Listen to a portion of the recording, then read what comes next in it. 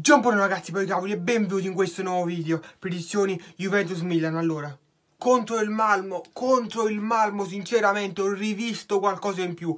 Contro il Malmo sinceramente qualcosa in più, un pizzico di forza in più c'è stata sicuramente, perché Dybala è tornato, Guardado è tornato, Morata è stato in forma, quindi qualcosa in più contro il Malmo sicuramente c'è stato. È vero che il Malmo e il Milan sono due cose diverse, uno è più debole e uno è più forte, ma secondo me se giochiamo in quel modo pure contro il Milan, secondo me possiamo portare a casa sicuramente questi 3 punti sacrosanti, raga, questi 3 punti sacrosanti, anche se come ho detto il Milan e il Malmo sono due cose diverse. Il Milan e il Malmo ovviamente sono due cose diverse, uno è più forte e uno è più debole ovviamente, ma stiamo lì.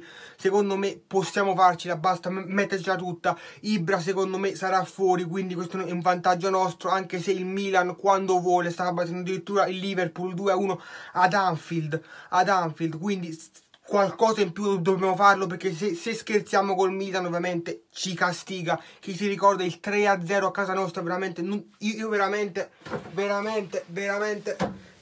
mi vergogno a guardare quella partita, mi vergogno, sinceramente mi vergogno. Comunque io penso che finisca 2-1 Juve, penso che sia in Dybala, Morata e poi Leao per il Milan. Come seguite nei commenti le vostre predizioni.